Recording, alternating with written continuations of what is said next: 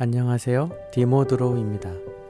소프트 파스텔로 강아지나 고양이 그리는 것에 관심 있는 분들이 많은 것 같아서 강좌를 해보려고 합니다. 특히 오늘은 검은색 털을 가진 동물을 그릴 때 파스텔 사용법을 알려드리려고 해요. 이번에 사용한 종이는 클레르 봉텐의 파스텔 매트라는 종이인데 제가 세밀화를 그릴 때 주로 사용합니다. 털을 그리는데 주로 사용할 연필 파스텔은 가장 어두운 검은색, 그리고 가장 밝은 흰색, 진한 회색 이렇게 한 개씩만 있어도 충분한데요. 그 외의 색은 설명하면서 말씀을 드릴게요. 그림 사이즈가 작을 경우에는 이렇게 심을 날카롭게 자주 갈아 주어야 합니다. 그리고 이번에 사용할 기법은 기본적인 명암을 미리 스케치하듯 주고 시작하는데 이때 블렌딩을 위해서 찰필이 필요하니까 찰필도 준비해 주세요. 먼저 알아두셔야 할 것은 검은색 털을 가졌다고 해서 검은색으로 채워야 한다고 생각하면 안 됩니다. 그러면 디테일이 떨어지게 되는데요. 지금 표시하는 여기 요 정도만 제일 어두운 색에 해당합니다. 제일 밝은 흰색도 주로 흰색이 사용되는 요 코 아래 부분 외에 그렇게 많지가 않아요. 여기 이빨, 여기 요 정도만 흰색, 가장 흰색이 사용되는 부분이죠. 그 외에는 가장 어두운 검은색과 가장 밝은 흰색 사이에 다양한 회색과 컬러가 들어갑니다. 털에 떨어지는 빛과 바닥에서 반사되는 빛, 그리고 털 사이의 피부색 등이 더욱 다양한 색을 만듭니다. 따라서 흑백 사진하고는 느낌이 다른 거죠. 하지만 이렇게 검은색과 흰색 사이에 다양한 컬러가 들어가야 한다면 털을 그리기도 힘든데 더욱 어렵게 느껴지게 되죠. 이럴 때 여러분에게 알려드리는 방법은 미리 명암을 넣어주는 방법입니다. 하지만 검은색으로 명암을 넣지는 마세요. 저는 지금 진한 바다색을 사용하고 있는데요. 만약에 살짝 갈색 느낌의 검은색을 가진 동물이라면 바탕에 갈색으로 명암을 주는 거죠. 사실 검은색의 털이라고 해도 완전히 검은색을 가진 것은 아니에요. 그 느낌을 이렇게 살려줄 수 있습니다. 지금 저는 코부터 세부 묘사를 하고 있습니다. 원하는 곳에서부터 물론 그려나갈 수 있는데 가능하다면 입체감을 생각하면서 제일 앞으로 튀어나와 있는 코부터 안쪽으로 그려나가고 있어요. 이렇게 그리면 좀 더 입체적인 묘사가 가능하고요. 그리고 과정도 좀 더 재미있습니다. 흰색의 면적이 넓은 경우에는 이렇게 스틱 파스텔을 사용하기도 합니다. 혀를 칠할 때도 스틱 파스텔을 사용했는데 이것은 가장 비슷한 색이 눈에 보이는 대로 집어든 것이라서 사실 어떤 파스텔로 칠하든 크게 상관은 없어요. 오늘 보여드릴 기법의 두 번째를 보고 계십니다. 즉 검은색 털 중에서 빛을 받은 밝은색 부분을 미리 칠해 두는 것입니다. 그리고 이 과정에서 바탕색을 블렌딩으로 메꿔주는 작업도 같이 하셔야 해요. 여기까지가 털을 올리기 바로 전 작업이 되겠습니다. 여기까지 해두면 그 다음 작업은 털을 그리는 거라 손이 많이 가서 그렇지 어려운 작업이 아니에요. 반복 작업이긴 한데 그래도 형체와 명암을 이렇게 초벌로 만들어 놓았기 때문에 이제부터는 강아지에게 애정을 가지고 즐기면서 그려 나갈 수 있습니다. 점점 완성되어 가는 모습이 보여서 의욕도 커지죠. 기본적인 방법을 설명하자면 가장 어두운 곳을 먼저 힘을 주어서 검은색으로 메꿔주세요.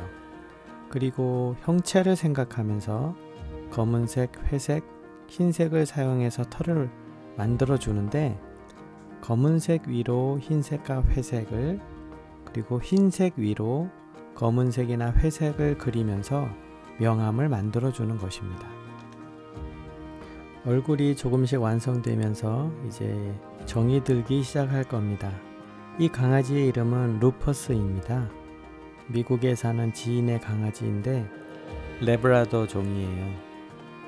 사냥이나 인명구조, 안내견이죠. 착하면서도 충성심이 높기로 유명하다고 합니다. 사실 핸드폰으로 보내준 사진은 더 어둡고 하이라이트도 더 밝아요. 하지만 그림으로 그릴 땐 조금 조절해 주는 것이 필요하겠죠.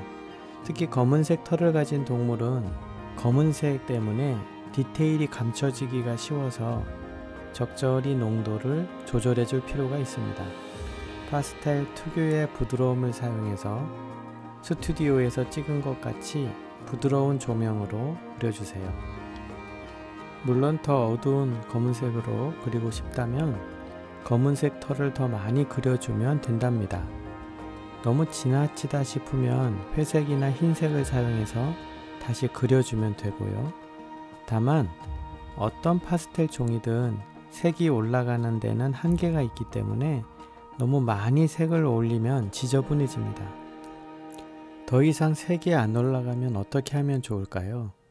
작가들마다 노하우가 있더라고요. 한번 이렇게 저렇게 시도를 해보시고 실험도 해보세요. 그러면서 발전하게 됩니다. 그러다가 다른 작가들이 발견하지 못한 놀라운 방법을 발견하게 될 수도 있습니다. 혹시 그런 방법을 찾으시면 제가 가진 방법과 교환하기로 해요. 저도 제가 사용하는 방법을 알려드릴게요. 물론 언젠가 다른 작품을 그릴 때 설명을 하게 되겠죠. 하지만 어려움을 경험하지 않고는 그것이 얼마나 가치 있는 노하우인지 알지 못할 수도 있습니다. 예를 들어 지금 사용하는 파스텔 매트라는 종이를 제가 추천하는데요. 이 종이 전에 얼마나 많은 종이를 사용해 봤을까요? 그러면 이 종이가 가장 좋은 종이일까요? 그건 아닙니다. 종이가 달라지면 느낌도 달라지거든요. 그리는 과정도 바뀌고요. 저는 계속 새로운 종이를 사용할 거예요. 그리고 더 좋은 종이를 찾으면 추천을 하겠죠. 네, 맞아요. 그림의 노하우는 많은 시간이 걸리는 과정이기 때문에 서로 추천을 해서 서로의 시간을 아껴줄 수 있답니다. 그러니 서로 열심히 노하우를 찾아야죠. 그리고 서로 알려주고요. 그런 의미로 잠시 시간이 되시면 구독과 좋아요 또 댓글 부탁드립니다. 또 한 가지 주의할 점은 털을 그릴 때 힘을 빼고 그려주세요. 마치 연필 자체의 무게로 흠을 낸다고 생각하면서 그려줍니다. 털을 가진 동물을 그릴 때 직접 그려보면 막상 털을 그리는 게 어려운 게 아니라 털의 방향과 자연스러운 명암이 어렵다는 것을 알게 될 것입니다. 그런데 이렇게 초벌 작업으로 명암을 먼저 주고 그리면 훨씬 쉽고 세부적인 명암과 입체감에 더 집중할 수 있습니다. 그리고 덧붙이자면 종이에 대한 것인데요. 나중에 더 자세한 이야기를 하겠지만 보통 작가들이 종이의 색에 대해서는 설명이 적은데 그것은 아마도 어느 경지에 이르면 아무 종이든 크게 상관없이 맞춰서 그릴 수 있기 때문입니다. 하지만 처음 파스텔을 사용하는 사람은 종이의 색의 선택도 이 작업 과정에 그리고 결과에 영향을 많이 줍니다. 파스텔은 종이 위에서 색이 섞이잖아요. 따라서 종이도 색의 일부로 선택을 합니다. 종이의 색을 이용하는 거예요.